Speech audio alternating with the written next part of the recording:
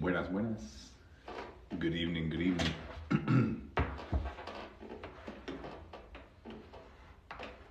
Hello, everyone. We are going to start in a minute. Hi, hi, hi. Late night.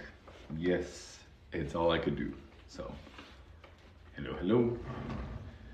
Acuérdense, no me tienen que decir teacher. Soy Eric. Gracias por su tiempo. And yeah, todo bien. Gracias.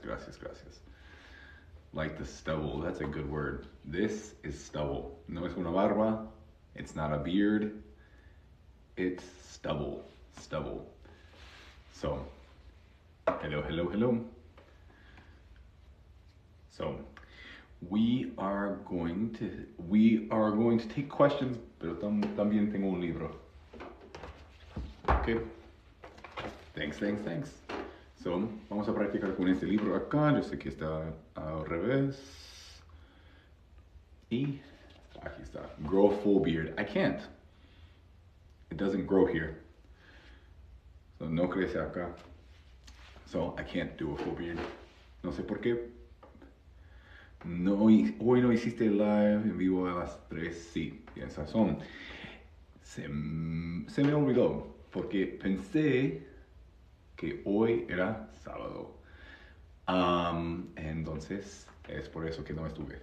Sorry. Let it grow. No, I'm not letting it grow. So, let's talking in English. Podemos hacer las dos cosas. Gracias por, thank you for your comment, pero hay muchas personas aquí empezando desde cero, entonces I'm going to do a little bit of both. So, hoy Spanglish. All right. No, gracias por su tiempo. Thank you. And sorry again, I wasn't here. I know some people plan their time for it. And, tenemos que tener eso en cuenta. So, thank you. Okay. All right. So, today we are going to read. I don't have a picture with long hair. It's 9:30 here, son las 9:30. Okay, we're going to read The Wet Pup. So, y vamos a estar trabajando en unos sonidos cortos, como we, e. So, even if you don't believe me, aunque no me lo creas, esos sonidos no existen en español. Suena casi como si fuera una A, pero no es exactamente así, es es la U corta. Y aquí tenemos e. This is the short E sound. Wet pup. Pup, yes, wet es mojado. And pup is short for, what does pup mean?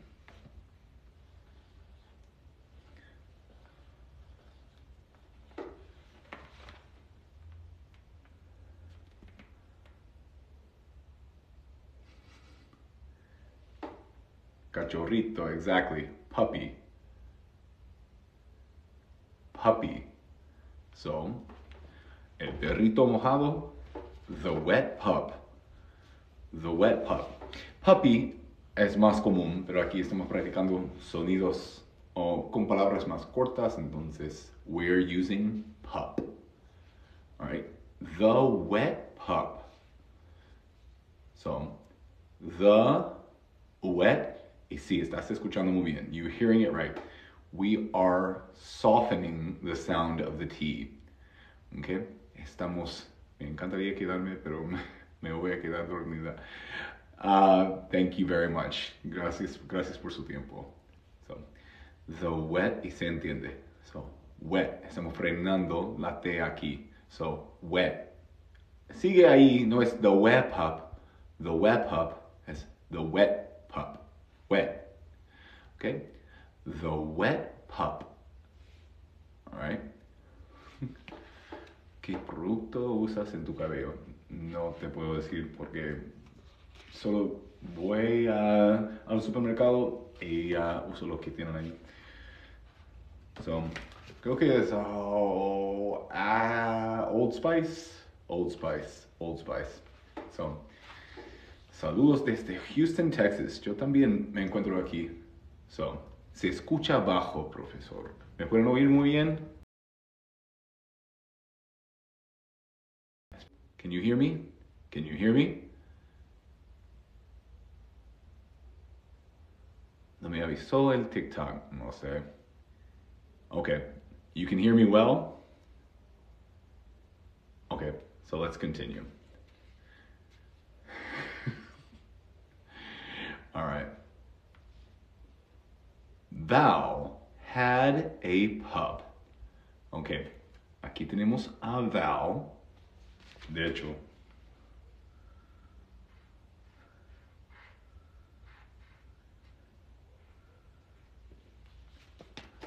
Val, and this is pup. Okay, not tiene, tenía. So Val had. Val tiene sería has. You're okay. So Val had in pasado. So Val had a pup. Valeria. So Val. But listen to how I pronounce her name. So, aquí no vamos a perdernos en la gramática, pero es algo muy interesante, porque en español sería como, Val tenía un perro, porque estamos pintando una imagen, ¿no? Estamos contando una historia. En inglés vamos a cambiarlo un poco, en lugar de de conjugarlo en el pasado continuo, o sea, imperfecto. Vamos a decir Val had como tuvo. Val had. Okay? Val had a pup. Val had a pup. Es como la canción Mary had a little lamb. Mary had. Not Mary was having. No. Mary had. Had, exactly. Tuvo. Yes. Lo que estoy contando ahí es muchas veces en las historias así en español sería como Val tenía un perro. Okay? So, Val had a pup. Val had a pup. Yes, if it was she was having, it would be weird. So, nunca aprendí. Pero gracias por estar aquí. Podemos aprender juntos. So, Val had a pup. The pup. Ok. Estoy pronunciando la P al final, pero si estamos hablando rápidamente, va a sonar más como pup. Val had a pup. En lugar de Val had a pup. Pup.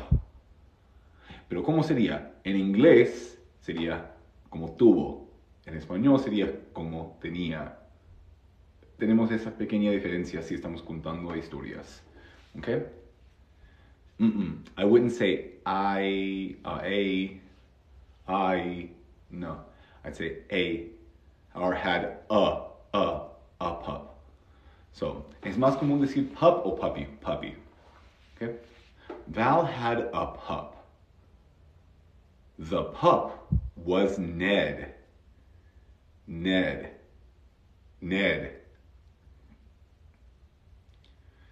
Okay?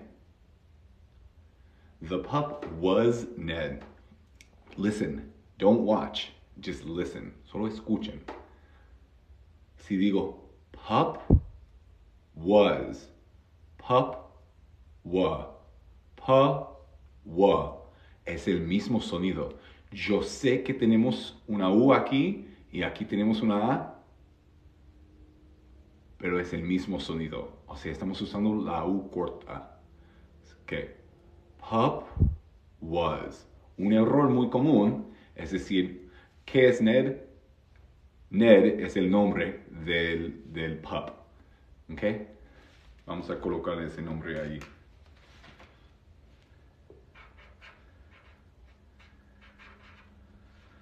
Ok, aquí tenemos a Val, aquí tenemos a Ned. Ok. Gracias por hacer eso de tapar la pantalla. Como dije, nunca voy a pedir que lo hagan, pero gracias. Yo vi que alguien estaba hablando de eso. Thank you so much. Ok. The pup was Ned. So es el mismo sonido. No, the pup was. No, the pup was. The pup was Ned. The pup was Ned. Okay? Again, listen to how that We don't say Ned. The pup was Ned. No, the pup was Su nombre era Ned. Okay? So, the Ned ran and ran. ¿Qué quiere decir exactamente la palabra was? Aquí era Ned. Y ese era Ned. Okay? That was Ned. Sí, es el pasado. Exactly. Ned. Hey, thank you very much. Ned ran and ran. Oops, yeah. Ned. Thank you very much. Voy a tomar un poco de agua.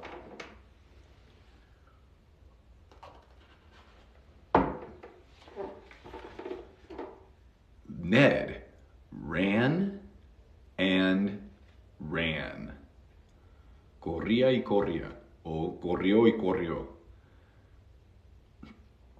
Ned had a lot of fun. Ned had a lot of fun.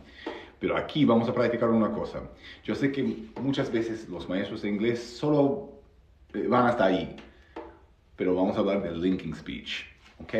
Si quieres practicar, vamos a estrenar estos aquí. Compré unas cosas hoy en la tienda, entonces. Ned had a lot of fun. Bueno, Ned, exactly, como puso ahí, tuvo mucha diversión. En inglés, tenemos, yeah. So we had fun. So, me divertí en inglés no existe. So, let's practice what we just did.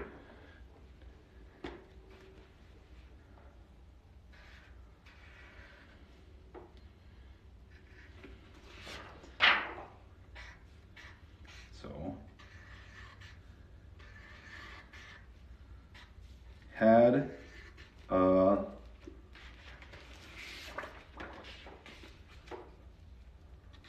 lot of fun. A ver si eso funciona. Okay. Had a lot of fun. Had, esta parte, had, no es tan importante. Okay, so let's practice from here to here. Lot of fun. Lot of fun. Lot, aquí tenemos una T, lot of fun, pero aquí tenemos una vocal, un sonido vocálico, pero de hecho suena más o menos, más como una of, la U corta, y aquí tenemos básicamente A, y entre esos dos sonidos vocálicos tenemos a T. But that T is going to convert into exactly an R. We're going to hear a lot of fun, a lot of fun. So, Ned had practice with me, practiquen conmigo. A lot of fun, a lot of fun, a lot of fun, a lot of fun. Can you say it? A lot of fun. You can say a lotta. Sí, como puso Alma ahí, algunas personas van a cortar hasta el sonido aquí. A lot of fun. Lotta or lot of fun. A lot of fun. Okay? So, let's say it together.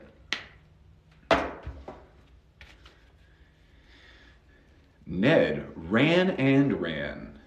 Or, if we're speaking fast, we'll cut that D. Ned ran and ran. I did not pronounce the D. Ned ran and ran. Ned had a lot of fun. Try it with me. Ned had a lot of fun. Háganlo conmigo. Ned had a lot of fun. Okay, cool.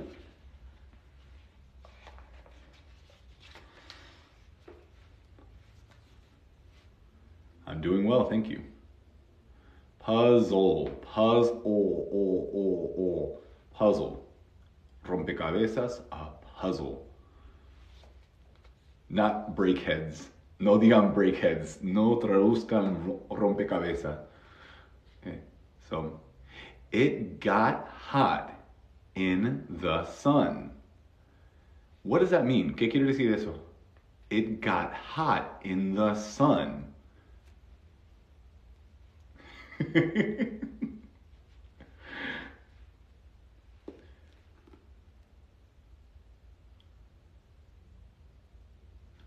What does it got hot?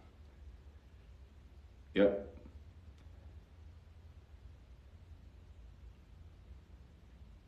Más como it got hot, when you see it got hot. También, ok, pensemos en esto. Bueno, se puso interesante la cosa. En inglés, it got interesting. It got interesting. Se puso caliente. Yeah, exactly. Okay? So, se puso. Yep. So, it got hot. It got hot. Okay? Aquí no estamos hablando de Ned, estamos hablando de cómo está afuera. Okay? So, como esa canción se puso más linda, she got more beautiful. She got more beautiful. All right? So,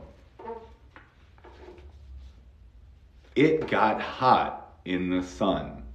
Aquí tenemos algo, es un poco confuso, porque podemos o podríamos estar hablando de Ned con it got hot in the sun. O, si estamos hablando de cómo está afuera, it got hot outside. ¿Ok? O si hace frío, de repente hace frío afuera. It got cold outside. It got cold outside. Las mujeres ya no lloran, las mujeres facturan. Eso tiene que ver con Shakira, algo así, ¿sí? So, te podemos encontrar en Facebook. En Facebook, sí, tengo Facebook. Yep, exactly. So, it got hot. Listen to how I stop the T. It got hot. Okay, algunas personas, no puedo hablar, no sé por qué estoy metiéndole una F a todo. So, algunas personas te van a decir, la T no se pronuncia al final de una palabra, pero sí. No es it got hot in the sun. No, it got hot. It got hot. Ok, estamos frenando ese sonido. It got hot. Okay? So, it got hot in the sun. ¿Por qué dicen que no se pronuncia la T? Porque lo que pasa es que cuando la gente no sabe nada de la fonética, y no tiene nada de mal, okay, te van a decir cosas así. Pero y después hablarán así como, it got hot outside. Pero tenemos que saber unas cosas. La T, la P, la K y otros sonidos, bueno, esos sonidos como P, K, T, son stop consonants. O sea, podemos frenar los sonidos, ¿okay? Como P, estamos frenando el aire. So, tall, Call. Call. Paul es un nombre. So, pero al final de una palabra, con frecuencia, vamos a frenar o no voy a soltar el aire de la T o la P o la K. So, I talk or I talk. Yeah, you gotta talk to him. You gotta talk to him. Okay? En lugar de you have to talk to him, you have to talk to him. Talk. Okay? So, it got hot in the sun. So, it got hot in the sun. Ned ran to his pan. No es una regla general de eliminar la T, no. Aquí no estamos hablando de la gramática, estamos hablando de la fonética. ¿Ok?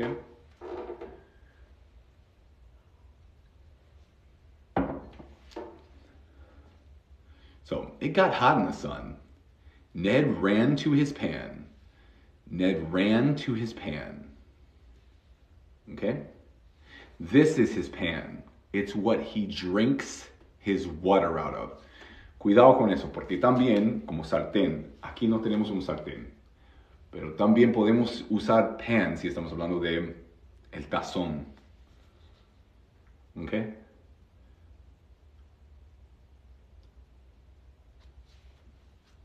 Yeah, to get es un lío.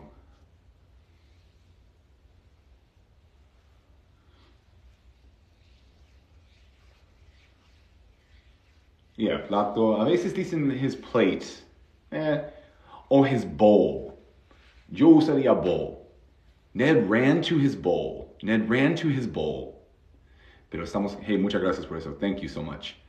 So pan puede ser sartén si estamos cocinando, o puede ser su bowl, su tazón, del cual bebe, ¿no?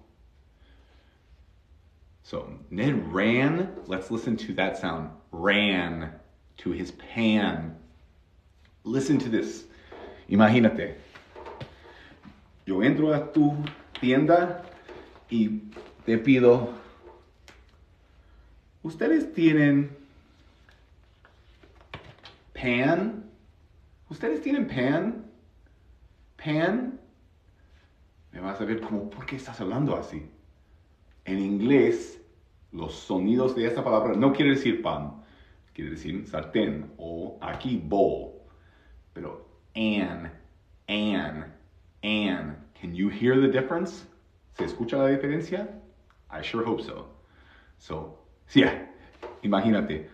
Do you have pan con café? Pan con café? Okay? So, Ned ran to his pan. Si quieres decirlo en presente sería Ned runs to his pan. Okay? Do you have pan con café?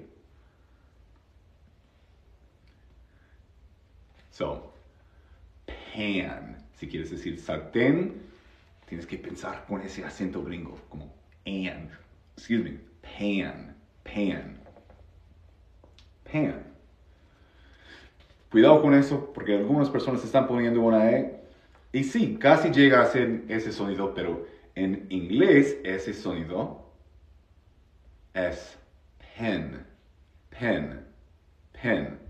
Y como puso ahí, gracias, Tania. Ahí tenemos pan. Es como una mezcla entre la A y la E. Pero por la N se vuelve más nasal y suena casi como si fuera una E del español. So, pan.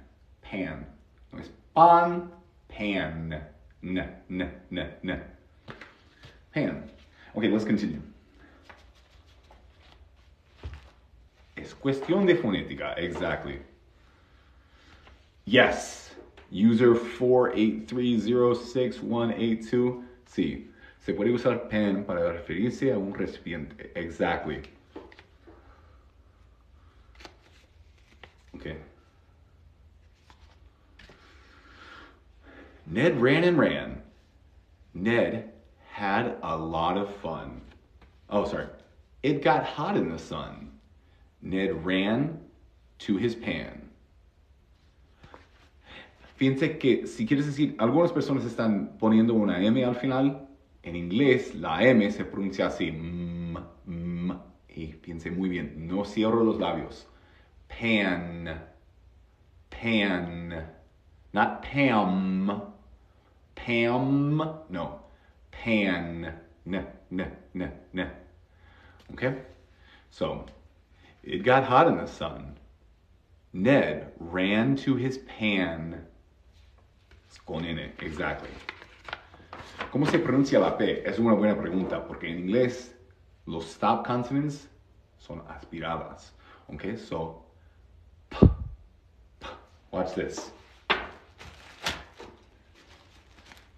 Okay, cuando digo pan, estoy soplando. Okay, so no es pan. No. En algunos países sí, la P es así como p, como pan. He has a pan. Pero no. En inglés, pan, Paul, pick up. Okay? So, p. Y también con la T, tall, Tim, Tuesday, tank. You can see t. Okay? La diferencia entre pluma y sartén. Pluma es pen, sartén es pan. Okay? Pen, pan. Let's continue.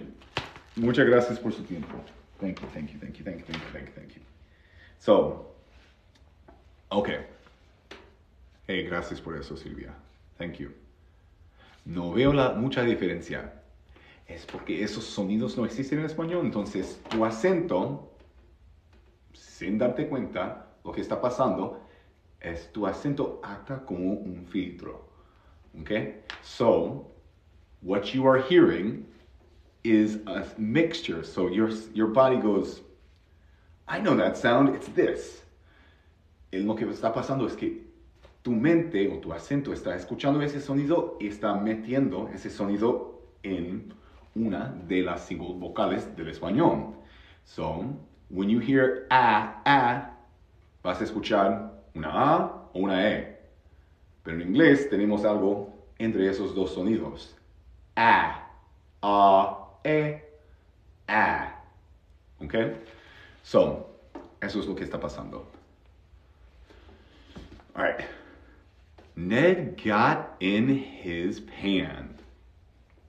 Or, Ned got in his pan. Ned got in his pan. Ned got in. Again, right there, because of that T, porque estoy escuchando una R suave. ¿Verdad? Porque eso se llama flap T. This is called a flap T. Okay? Detail oriented is a great way to say that, yes. So, got in. ¿Podrías dejarnos tarea para practicar? Lo que puedes hacer es, puedes sacar una foto y después a mi Instagram puedes mandarme tus audios o puedes hacer un video aquí en TikTok y me puedes taguear, como dicen por aquí, ¿cómo se dice eso? ¿Etiquetar? No me sé esa palabra porque todo el mundo habla ese Spanglish aquí, pero, yeah. So, y después puedo escuchar tu audio. So, okay, cool. Tag. Ned got in his pan. Ned got in his pan. Did you hear it? Arre, gracias. So, Ned got in his pan, but I cut something. Corté algo, okay? Oh, corto algo aquí en esta oración, okay? Listen. Ned got in his pan. Ned got in his pan. Ned got in his pan.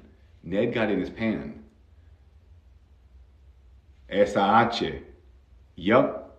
Well, okay. Sí. Normalmente es. Pero aquí, si estamos hablando rápidamente con frecuencia, la H de his, her, hasta them. Vamos a cortar esa H. Ned got in his, Ned got in his, Ned got in his pan. Ned got in his pan. Ned got in his, is. ¿Cómo me cuesta aspirar la H, por ejemplo, en hello? Lo que puedes practicar es, excuse me, you just need to whisper, like, hi, I'm Eric. Es una manera de practicar la aspiración. Okay, so, y puedes empezar así. So, I'm happy. Es una manera de hacerlo. So,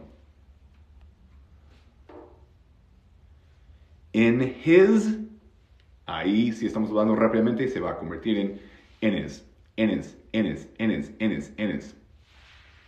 So, sí, es casi, mucha gente te va a decir que suena como una J. Aquí estoy diciéndote que no es el mismo sonido. ¿Okay? No es J. ¿Okay? Y vas a decir, bueno, yo no pronuncio la J así, tan fuerte. Pero no es el mismo sonido. Se pronuncia de una manera un poco diferente.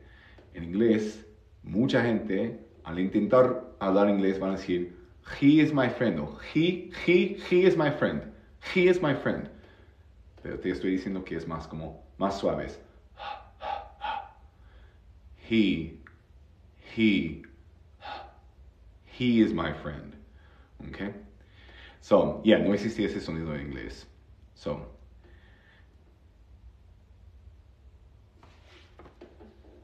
Ned got in his pan. Ned se metió a su tazón a tomar un sorbo. Sorbo, yes. En inglés, a sip. Watch this. I am going to sip my water. Just a little. I sipped my water. So, pardon the question, does TikTok pay for lives? If so, on average, no, TikTok does not pay me. Aquí, cuando la gente me da regalos, eso también. Oh, lo que pasa es que TikTok toma la mitad, so they take half. So, it's not a lot. Pero gracias por dar regalos. Pero no estoy pidiendo nada, pero TikTok no me paga. So, aquí no estoy buscando dinero. Si tengo dinero, compro cosas como estas cosas aquí, los flashcards, algo así, pero no estoy buscando dinero. So,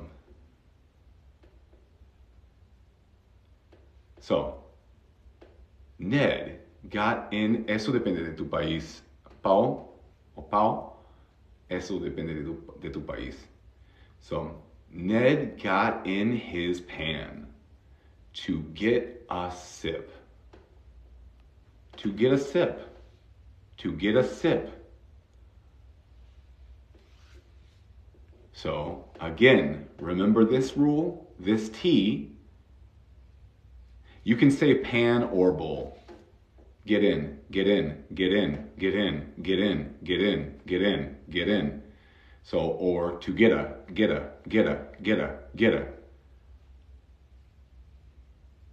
¿Es un maestro que no quiere dinero?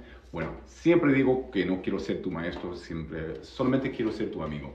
Y no estoy aquí predicando algo así, pero obviamente es algo muy importante para mí. Cuando, como puedes ver ahí en mi perfil, ama a tu prójimo como a ti mismo, así es como amo yo. So this is what I do because of my faith. So, Ned got in his pan to get a. Podemos decir to get a sip. To get a sip.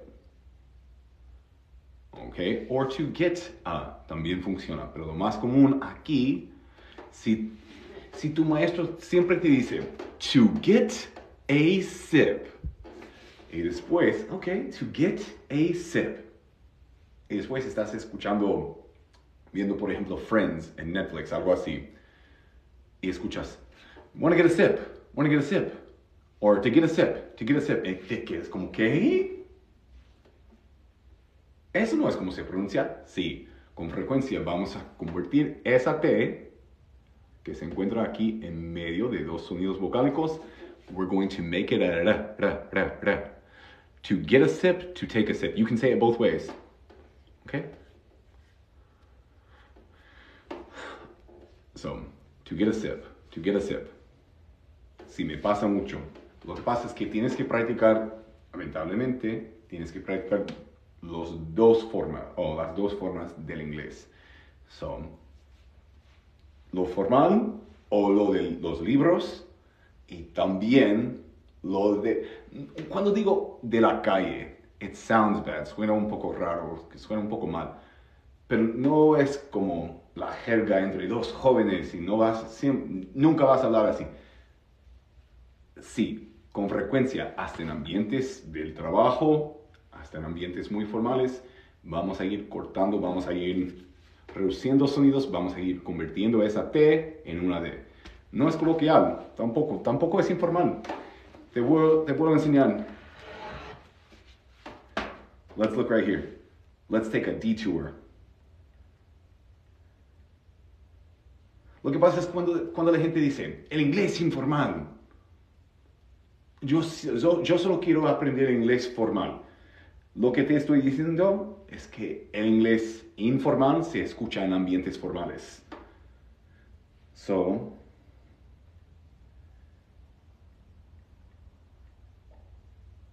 watch this. Es más el inglés rápido. Ahí lo tenemos. Let's listen to get a. Vamos a buscar un ejemplo que tenga get a. Okay, let's listen.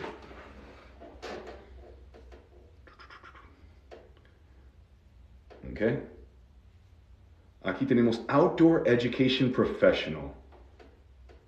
In the way that I get a lower base salary, in the way that I get a lower base salary, in the way that I get a lower base salary. We only get one, and wow, do we ever get a good one? Esto es un TED Talk. Es un TED Talk. Listen. And we only get one, and wow, do we ever get a good one? Boy, do we ever get a good one. Boy, do we ever get a good one. Miren. Es un TED Talk. Let's listen to another example. Learning. When you get a negative outcome. A little bit bigger. Can you see that? Espero que sí. Learning. When you get a negative outcome, you're still learning. When you get a negative outcome, you're still really learning. Lo que les estoy enseñando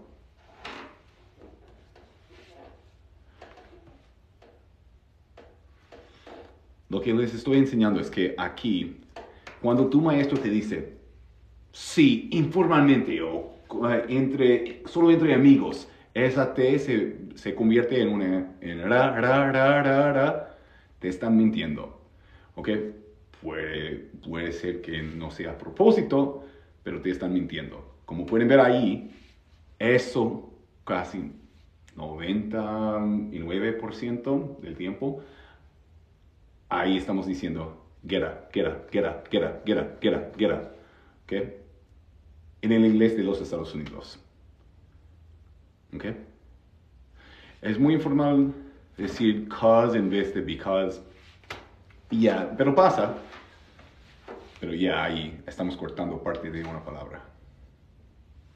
So, get up, get up, get up, get up, get up, get up, get up. To get a sip. Y si fuera británico, no vivo ahí, pero podemos ver. De hecho, voy a enseñarles una cosa. Aquí en youglish.com es gratis. ¿Ven esos botones aquí? Si tocas donde dice UK,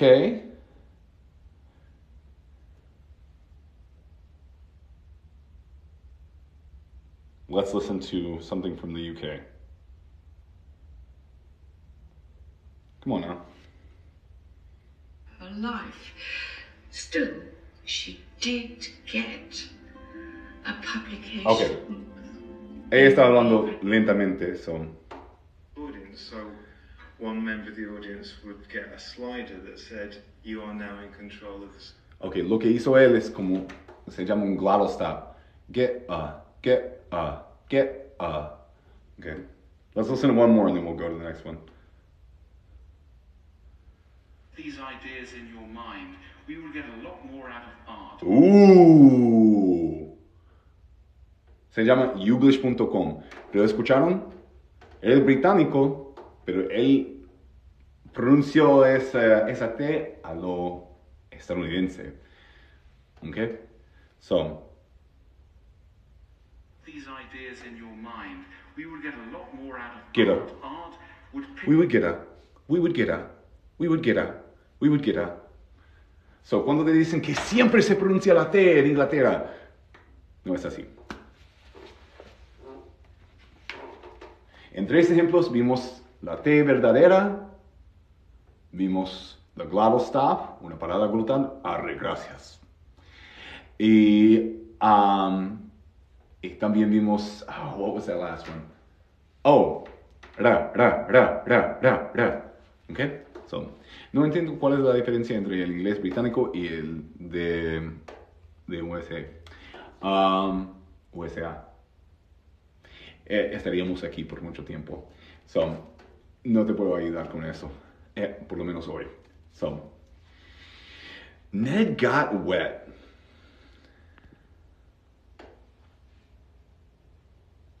Ned got wet. Okay? What does this mean? Ned got wet. ¿Qué quiere decir Ned got wet?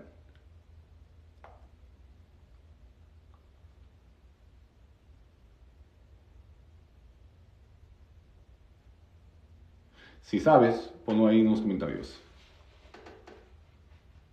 Sí, se mojó. Pero algo pasa aquí. En inglés, si dices mojarse es como to wet oneself. I wet myself. No digas I wet myself. ¿Ok? Si dices, yo odio esos videos donde dicen, bueno, algunos amigos sí lo hacen como en broma, eso es otra cosa, pero cuando dicen, no digas, si dices, se mojó, si tratas de decir eso y dices, he wet himself, eso es mearse. Exactly. So, to get wet es como decir, mojarse aquí. So, Ned got wet. Okay? Por ejemplo, si alguien te salpica ahí en la piscina. Man, I got wet. I got wet. Me mojé. I got wet. Pero si dices, I wet myself. ¿Por qué? ¿No llegaste al baño a tiempo? So, Ned got wet. Ned got what? Got wet. Hey, muchas gracias. Elizabeth Outfit Show, thank you. So, de hecho, yo he contado esa historia antes, pero una vez llegué a una fiesta con una amiga que habla inglés y también español, pero lo que pasa es que estaba aprendiendo inglés y estaba lloviendo, pero como a cántaros afuera. It was raining cats and dogs, and we went inside. Y cerramos la puerta y ella dijo, I wet myself. I wet myself. Y todo el mundo como, what did you say? So, I wet myself. Es mi answer. So, Ned got wet. Thank you so much. Muchas gracias. Thank you. So, Ned got wet. Val had to get a mop. Val had to get a mop. Or, how will this get sound? How will this get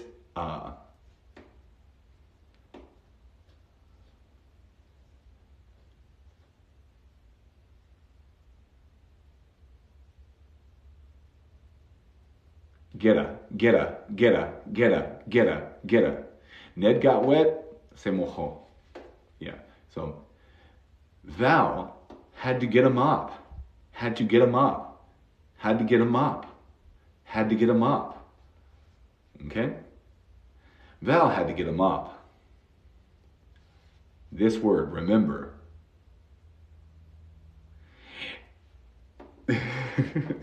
Me estoy confundiendo con el got. Lo que pasa es que got se puede usar de muchas maneras, como I got sick. Me enfermó. Me enfermé, perdón. Me enfermo, I get sick. I get angry. Me enojo. I get lo que sea. Okay? Get. Pero también, hey, you want to get some food? ¿Quieres conseguir comida o a veces comprar comida? Let's get lit. Vamos a emborracharnos. Creo que sí. So you can use get a lot. So get es presente, got es pasado, exactly. So got wet. Val had to get a mop. Let's get together. Yep. Yeah, got es para hablar en pasado. Exactly. Val had to get a mop.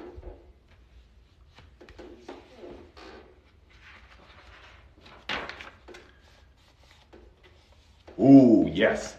Mop. El sonido corto de la O es A. So, trapeador. So, mop. No es mop. Pero algo muy curioso es que cuando andas deprimido, muchas veces es a propósito, para que se den cuenta de tu tristeza, para que te pregunten, oye, ¿qué te pasa? Bueno, es que, eso es mope. So, si tenemos esta palabra acá, mop.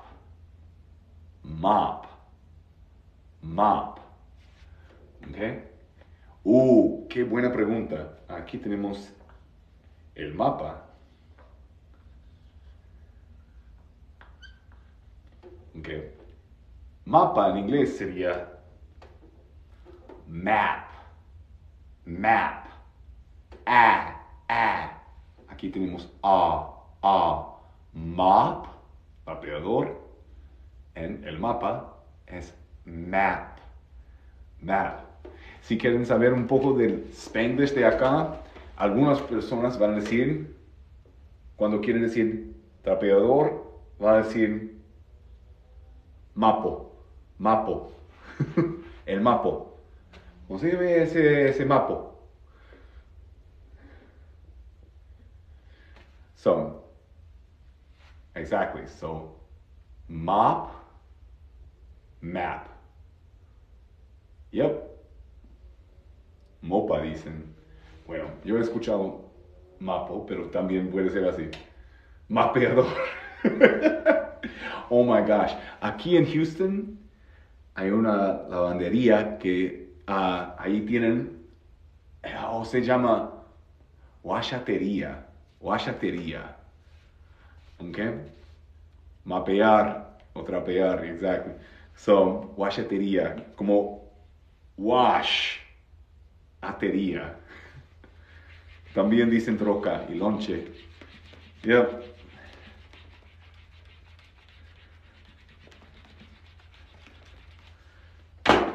So, hardwaretería.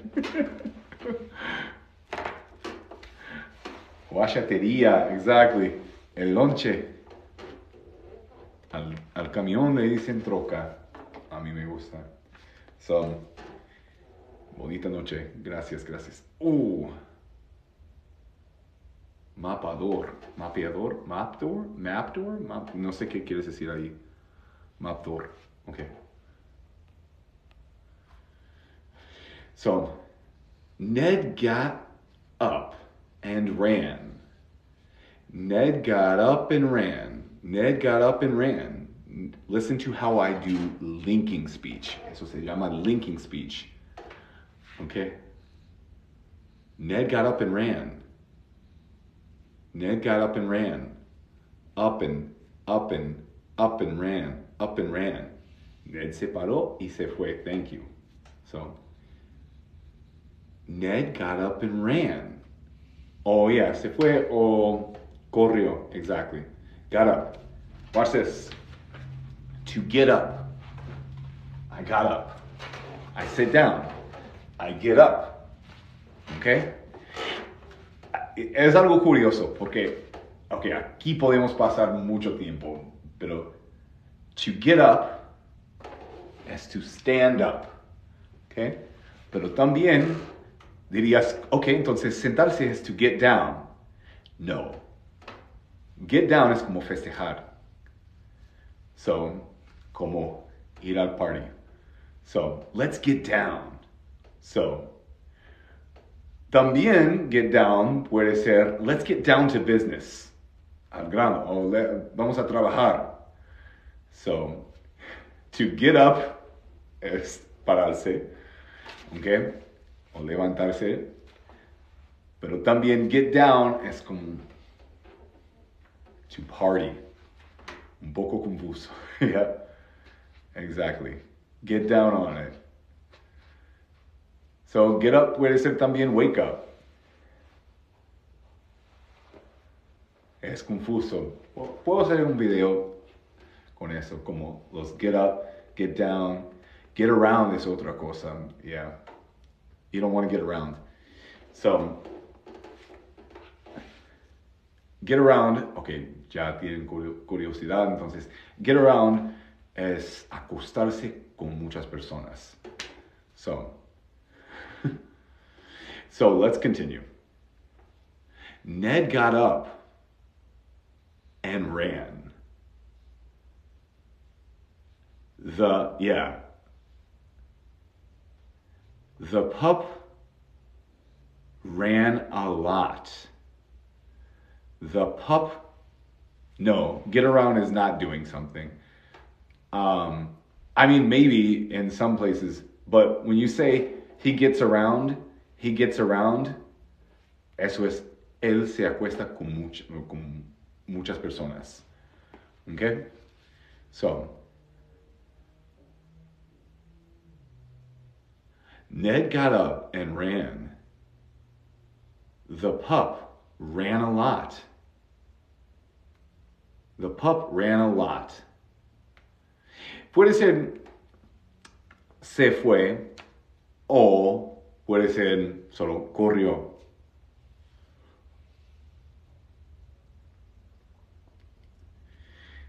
The pup ran a lot. Ran a lot. To get around to doing something, yes, that can also be there.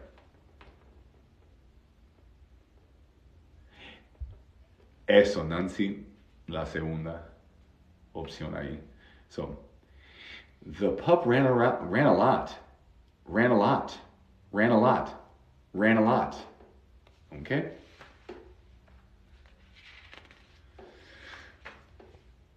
The pup had a lot of pep. ¿Por qué got? Porque a veces es algo aburrido usar the pup, or stood up. Entonces siempre estamos buscando otras maneras de decir exactamente la misma cosa. So, the pup had a lot of fun, or had a lot of pep. Ooh, what does pep mean? ¿Qué quiere decir pep? What does pep mean? The pup had a lot of pep. No idea. No pulga. Bueno, I don't know. Energía, exactly. He has a lot of energy. Energy. A lot of pre-work. Oh man. Exactly. So, When they say, well, you've got some pep in your step, quiere decir, tienes mucha energía ese día. ¿Ok? So, ojo con eso, porque pep se escucha, pero si dices, hey, you've got a lot of pep, es algo un poco raro decírselo a un amigo. En broma sí funciona. O en una historia para niños, sí. Pero, si dices, hey, let's get some pep, se escucha un poco, digamos, interesante. ¿Ok? The pup had a lot of pep. Pep. Entonces, mejor usar energía, yes. Pep can mean something else. What does it mean? Era una pregunta. It was fun to run. Real Academia Inglesa. No sé qué quieres decir con eso. So, it was fun to run. It was fun, and I'm going to make it hard for you guys.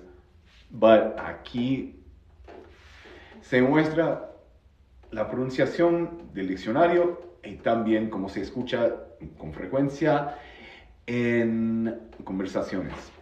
Después de una N, muchas veces la T de to se escuchará como ra, ra.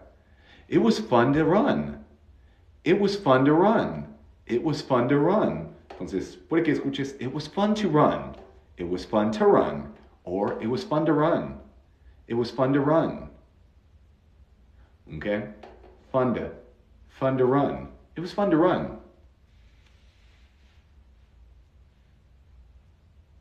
Okay. Lo que casi nunca vas a escuchar es fun to. Sorry. Fun to. Nope. It was fun to run. Fun to run. Yep. Pet peeves, yes, lo que me molesta. Fue divertido correr. It was fun to run. Okay?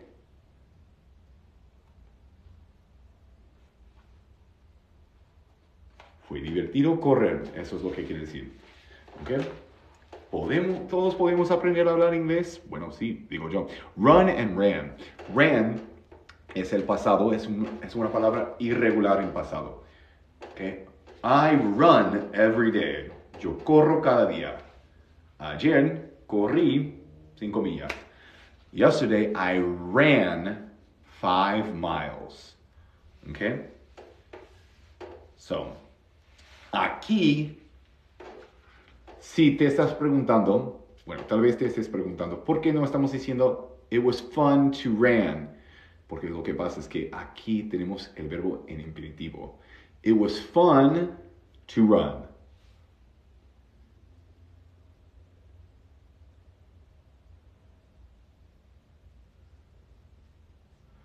So, an. La otra cosa ahí es que esos dos sonidos no existen en español. Aquí tenemos... Ok. Vamos a estar aquí por unos minuticos, ok.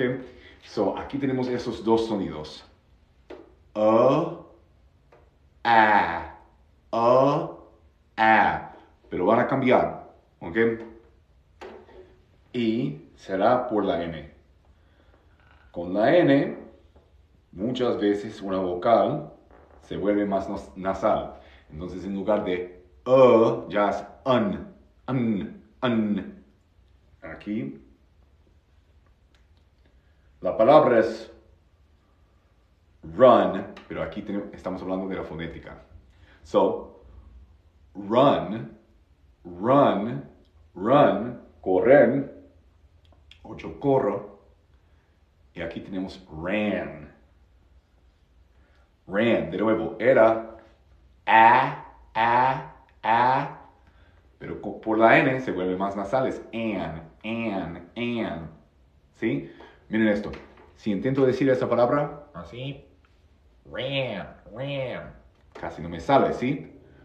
por la N, se vuelve más nasal, sale de aquí. Ran. Ran. So, ran. El pasado de run.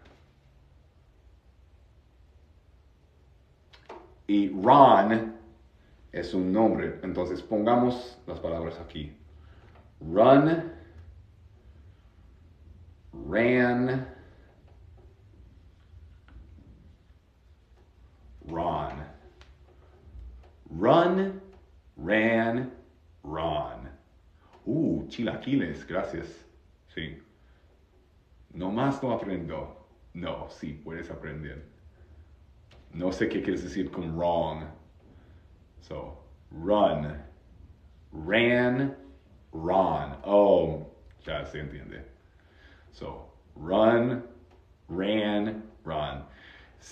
Ok, ya se entiende lo que estabas diciendo, pero cuando a veces la gente se mete aquí diciendo, bueno, es que él no tiene razón, él está mintiendo. Todo esto, lo que tenemos aquí, se puede buscar en el diccionario.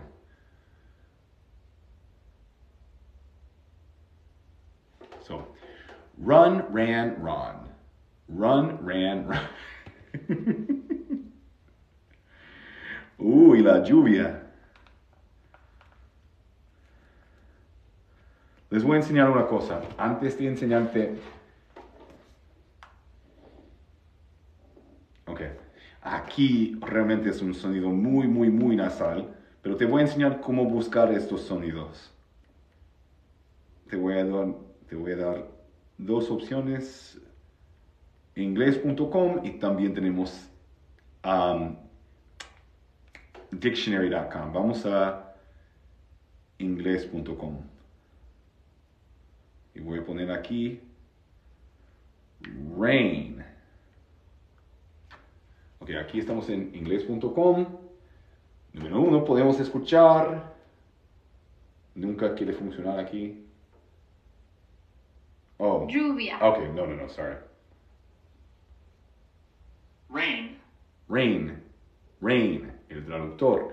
Ok, pero también, eso es importante. Pero lo más importante aquí para mí es este botón aquí donde dice pronunciación o pronunciation. Ok, miren acá. Oh my gosh.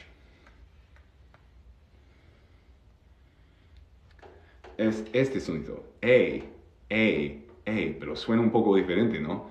No es rain, es como rain, ain. So, rain.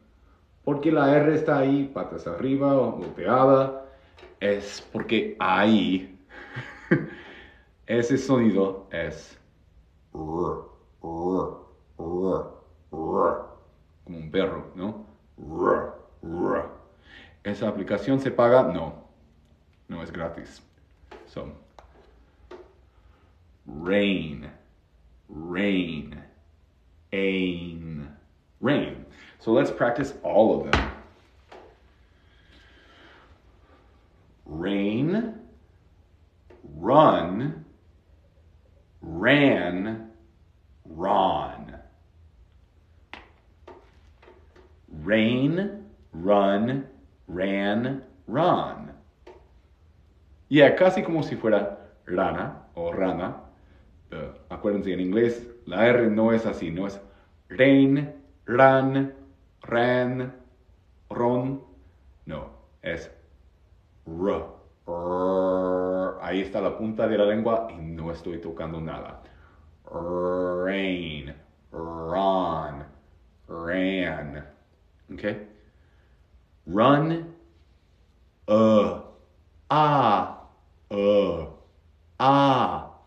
run, ron. Okay?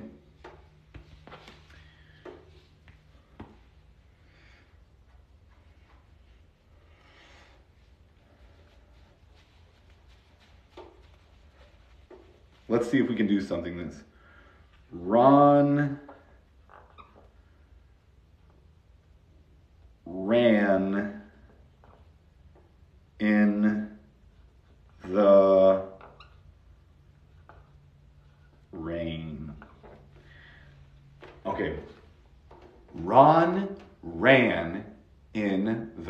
rain.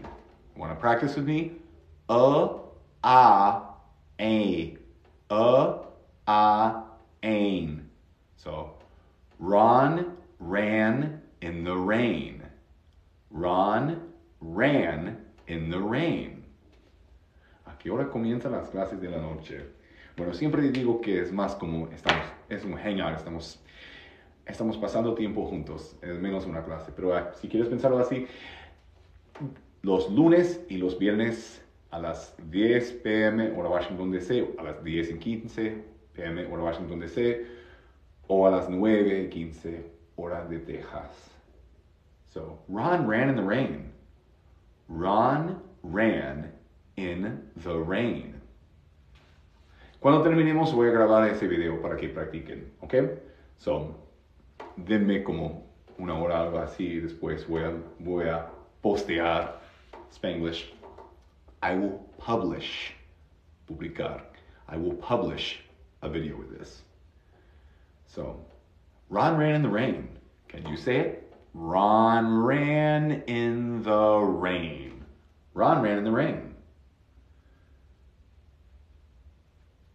No sé en California, pero de nuevo, a las 10:15 p.m. hora Washington DC. Creo que eso sería como las 7, algo así, pero no estoy seguro. So, Ron ran in the rain. Okay.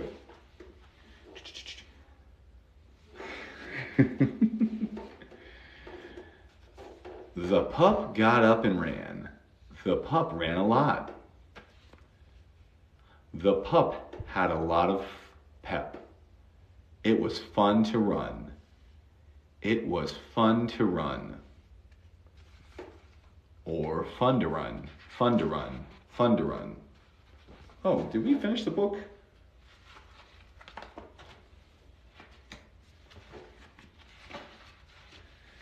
Okay. Muy rápido no me sale. Está bien.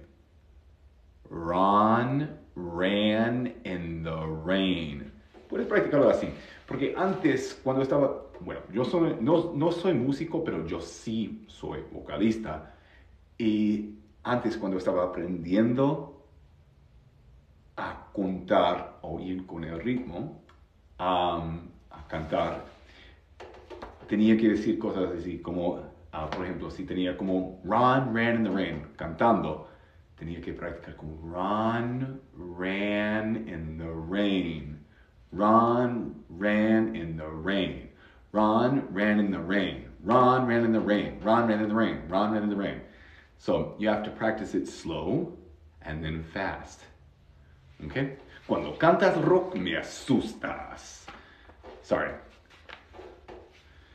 No, cuando digo vocalista, yo canto metal, entonces no voy a hacer eso aquí. Okay?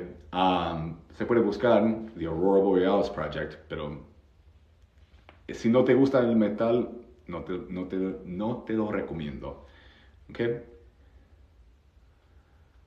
So, it got hot in the sun. It got hot in the sun. Ned ran to his pan. Ned ran to his pan. Ya hemos hablado de esa frase en otra página, entonces... Que no eres cristiano. ¿Quién dijo eso? Si para ti, y no te estoy juzgando, pero si para ti no puedes ser cristiano y cantar metal, está bien. Para mí no tiene nada que ver. So, yo sí sigo siendo la misma persona y creo las mismas cosas. So, okay?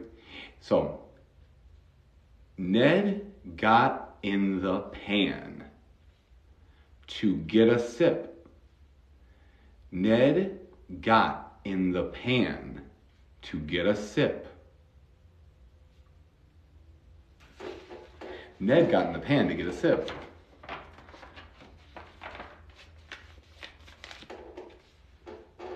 So, Ned got wet. Ned got wet. So, Ned got wet. Ned got wet. Ed got wet.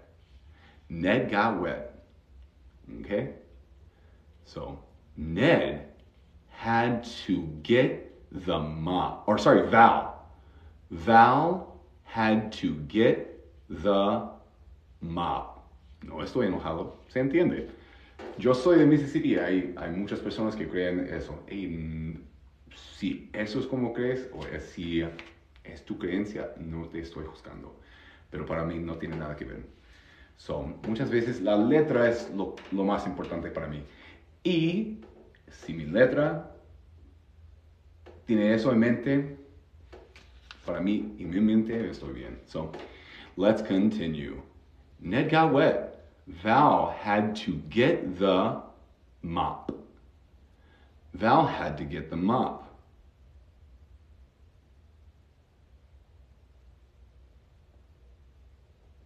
No use ese dedo.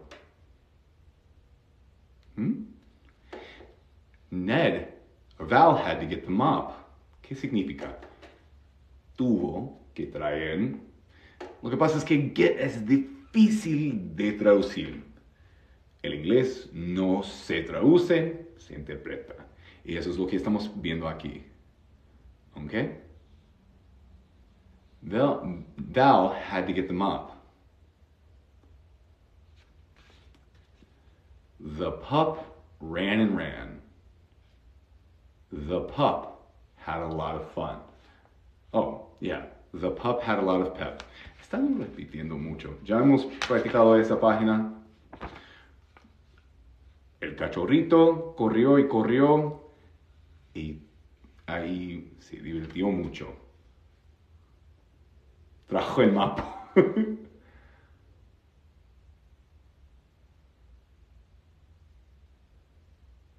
Let's continue.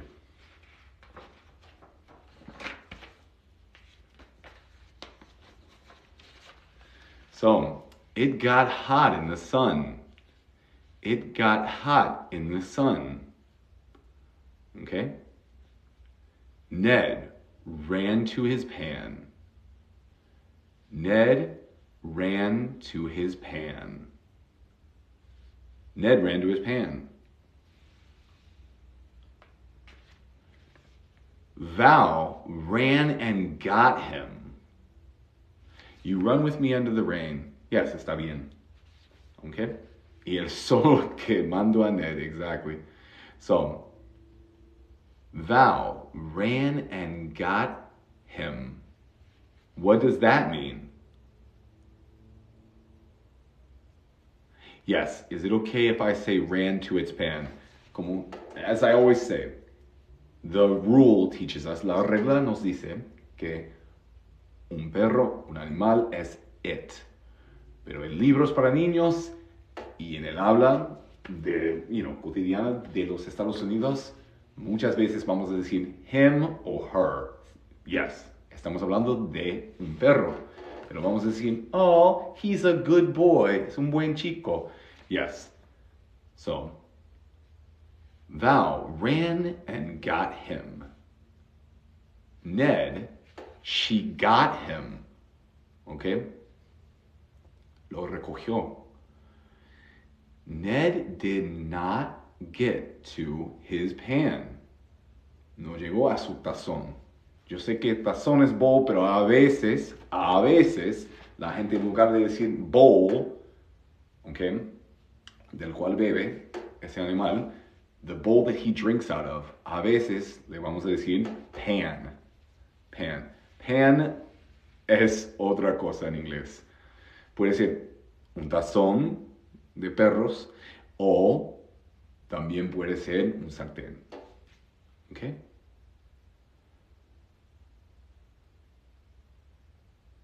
All right. Ned did not get to his pan.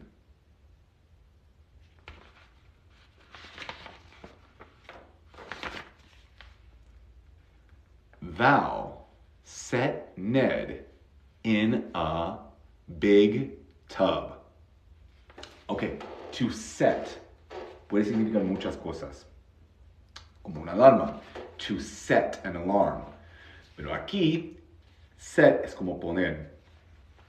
So, Val set Ned in a big tub. Val set Ned in a big tub. Okay. Lo puso a Ned en un... Oh, se me escapa la palabra en español. Bañera, no, es como una tina. ¿Sí? Ok. Ned es como se llama el perro. Bañador. On a big tub, una tina, exactamente. So, in a big tub. Tub, not tab. Tub. No es tub, tub. Okay? No, gracias a ustedes. Thank you. So, in a big tub. Big tub. Aquí tenemos dos sonidos. Enfoquémonos aquí en esas dos palabras. Big. Ese sonido de no existe en español. Mucha gente te va a decir que es como es big, big, pero no es exactamente ese sonido. ¿Okay? Es suena como una... Queda entre esos dos sonidos. Tenemos aquí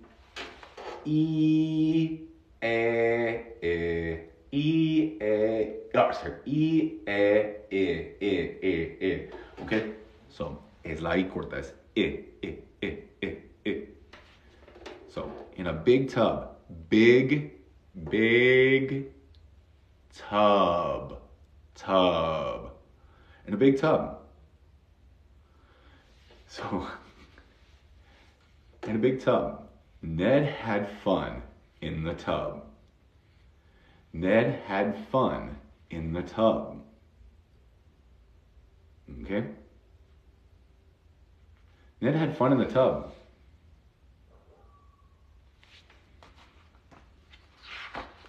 Two more pages. Eso está muy confuso. ¿Qué? Gracias, Edwin.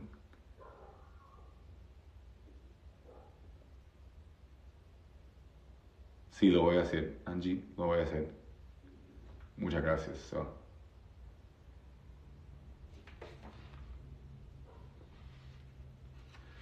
¿Puedes hacer un video solo leyendo el libro? Sí, lo puedo hacer. So, tal vez, ¿sabe qué? Lo puedo hacer. Hey, muchas gracias por eso. No me di cuenta de los likes. Thank you so much. Okay. De hecho, puedo leer estos libros ahí en YouTube. Ahí tenemos una buena idea, creo yo. Okay. So, it was fun to get wet. Fue divertido mojarse. It was fun to get wet. But not fun to mop up. Mop up es limpiar con el trapeador. Okay? So, trapear. So, mop up. Sí.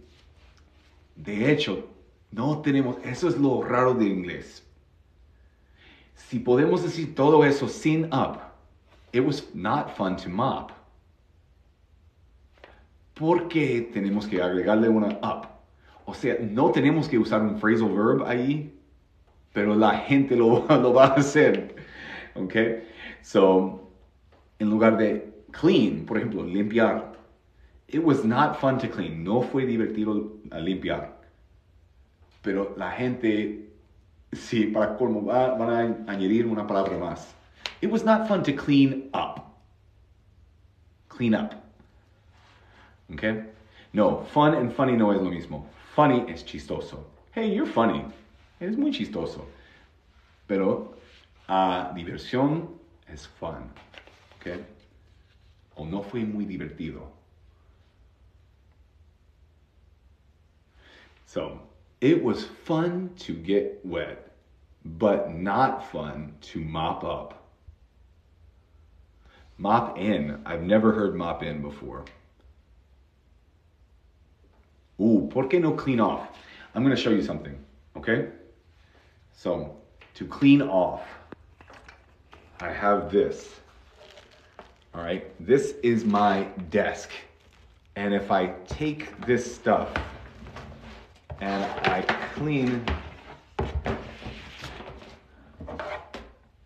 I just cleaned off my desk. That is to clean off. Okay? Clean off means to get things off of a surface. Quitar las cosas de un lugar, de una superficie. Okay? Mop up, deberíamos limpiar. Lo que te estoy diciendo es que también to mop, como trapear, o usar el trapeador, también podemos decir to mop, pero le agregamos una palabra más porque se nos da la gana. Okay? Clean es limpiar. Clean up también es limpiar. So, it was fun to get wet, but not fun to mop up.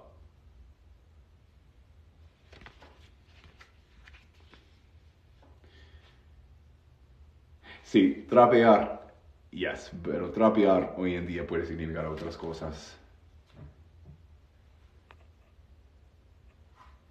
Pero no es necesario aquí usar el up.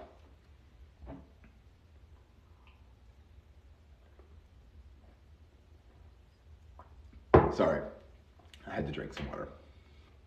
Pero creo que es más como para intensificar, ¿no? ¿A qué otra palabra se le agrega up? Clean up, mop up, to look up. Si estás buscando algo en Google, to look up. I'm going to look that up. Okay. So, see, pick up, wake up, fill up. Necesitamos una clase de up. That's a great idea for a video. I need to write this stuff down.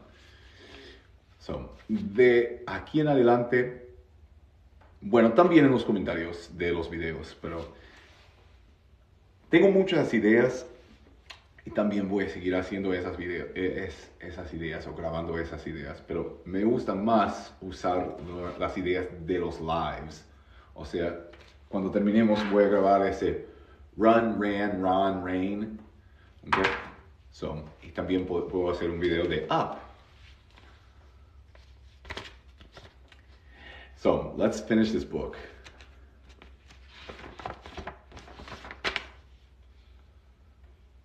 All right. Val and Ned had a lot of fun in the tub in the sun. Ooh. Val and Ned had a lot of fun in the tub in the sun. Okay? Let's read it all together, porque ya hemos practicado todas esas palabras, entonces la primera vez más lento y la segunda vez nivel avanzado, ¿no? All right.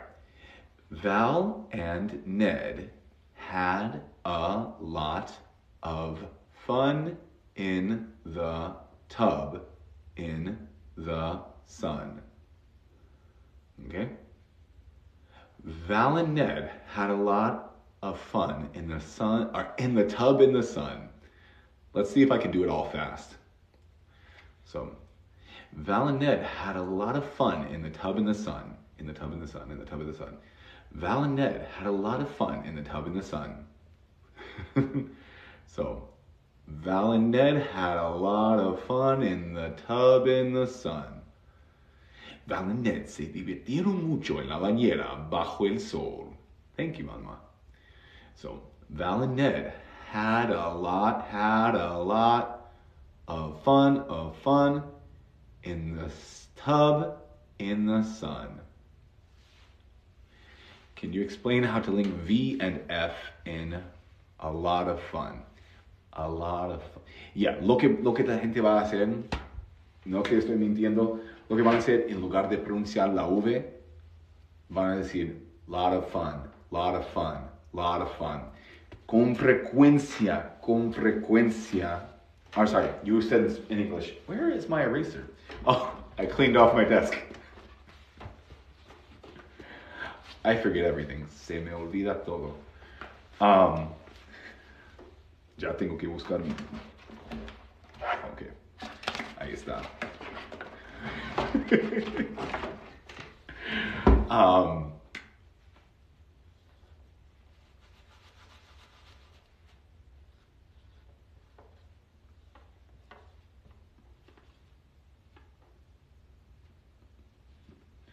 Okay. That's okay.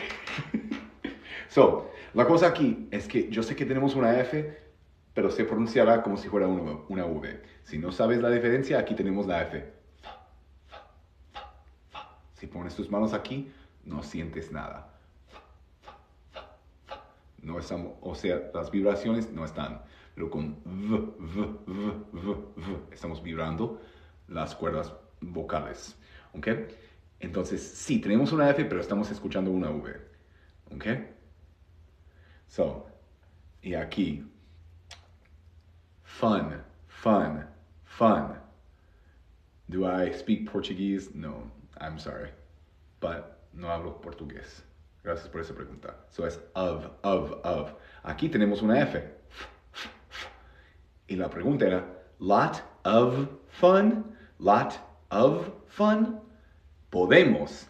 Pero lo que mucha gente va a hacer es lata. ¿Ok? Y aquí lata es como vamos a escribirlo, pero en realidad estamos escuchando lata. A lot of fun. A lot of fun. A lot of fun. A lot of fun. That's awesome. Hey, no, gracias. Thank you so much. No me admires a mí, solo soy un amigo. Lo admirable es amar al prójimo y lo que estamos haciendo aquí, compartiendo. ¿Ok? So, pero gracias. So, a lot of fun. A lot of fun. A lot of fun. Okay? Actually, before we finish, yo sé que es algo tarde, entonces, doble T se pronuncia como R, no siempre, porque también tenemos palabras como button, button, y la gente en lugar de button, algunas personas lo van a hacer, pero lo más común es button. So, tenemos, digamos, es algo interesante con la T en inglés. So, a lot of fun, total, exactly, total. So, a lot of fun. Let's see before we go. Butter, exactly, butter. Me suscribo, gracias. Hey, cuando lo haces, cada, whatever you, lo que dones, man, no puedo hablar. Necesito agua. Hasta lo intenté ahí en inglés y no pude.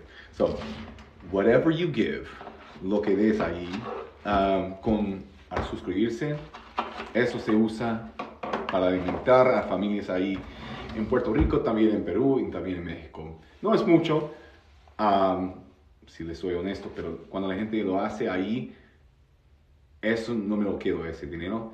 Se lo doy a los Happy Givers ahí en Puerto Rico. Es una compañía que está alimentando a las familias en Puerto Rico, también en Perú y también en México y creo que en otro lugar, no me acuerdo. Pero yeah, so it's helping. So thank you very much. So let's look up lot of.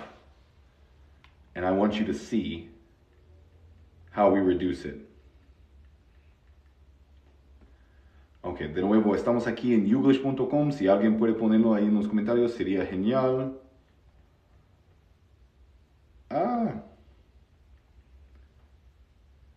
Es gratis. Pero vamos a buscar lot of. Okay. So, let's listen.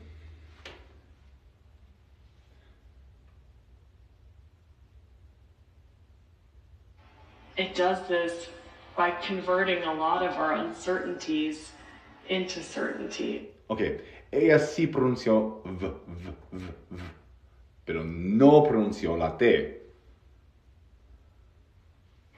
It does this by converting a lot of our uncertainties into certainties. Lot of. Let's listen to another thing. I mean, I think a lot of that's just through really good curation. Ooh, let's slow it down.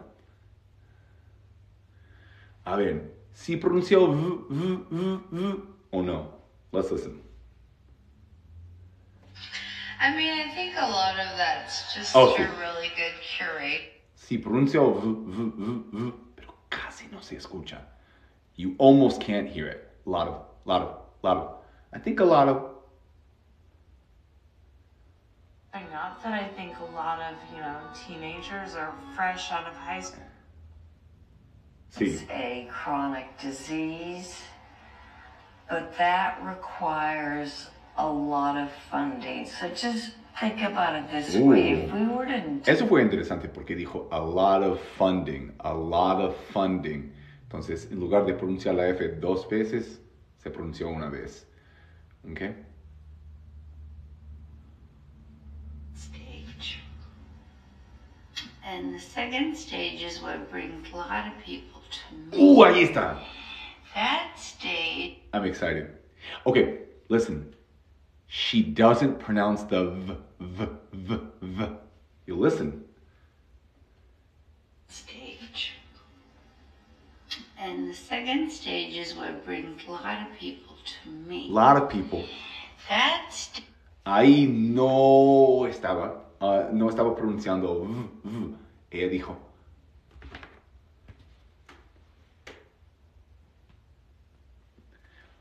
A lot of fun. Or a lot of, lo que sea. A lot of people.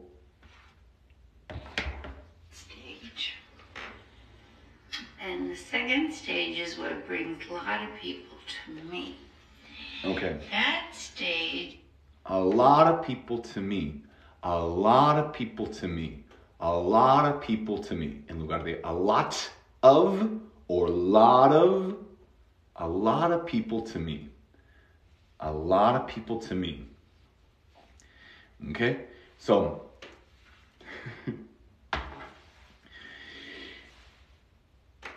yeah, casi. Una es gringa, otra es australiana, y la otra es inglesa. No.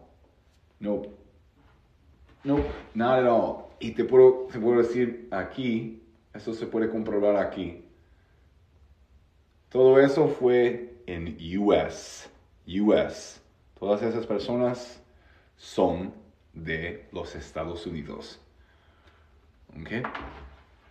So, a lot of people. Dices que no se oye. ¿Me pueden oír?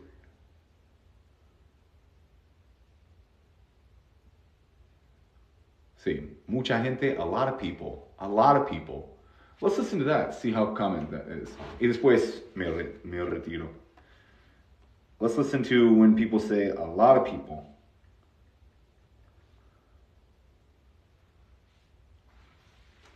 So, a ver. Shooting is something that a lot of people have problems. Oh, you were right. A lot of people. Let's listen again. Shooting is something that a lot of people have problems with, and I credit a lot of people. Okay? So, let's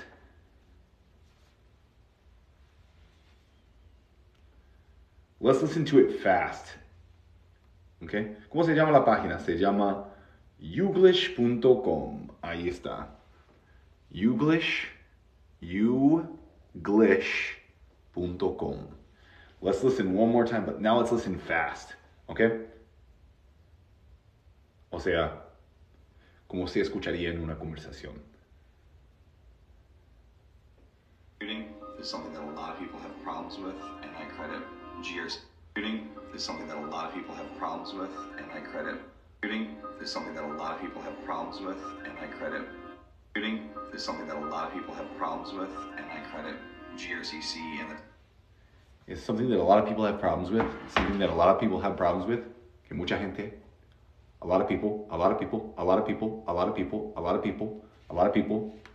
Okay? Que rápido se escucha. ¿Hasta qué hora es la clase de hoy? Estamos terminando. Gracias por preguntar. So, A lot of people, a lot of people, a lot of people, a lot of people, a lot of people. Exactly. Nombre de la página es youglish.com. Esa. Youglish. Eso no se tiene que poner. Okay. Youglish.com. Okay? I'm gonna. Exactly. So, tenemos que dormir. Bueno, ustedes. Ustedes pueden hacer lo que quieran. Pero yo sí voy a dormir. Gracias por su tiempo. And si se puede este fin de semana, voy a estar aquí. Lo voy a avisar. So, I gotta go. Thank you so much for your time. I'm gonna go. Exactly. I'm gonna go. Voy a irme. I'm gonna go. Thanks. And como siempre digo, la Biblia nos dice que tenemos que amarnos each other, los unos a los otros. And that's what I try to do here. Eso es lo que estoy intentando hacer aquí con ustedes. And thank you so much for your time. I really appreciate it. Bye, guys. Have a great day. Or night.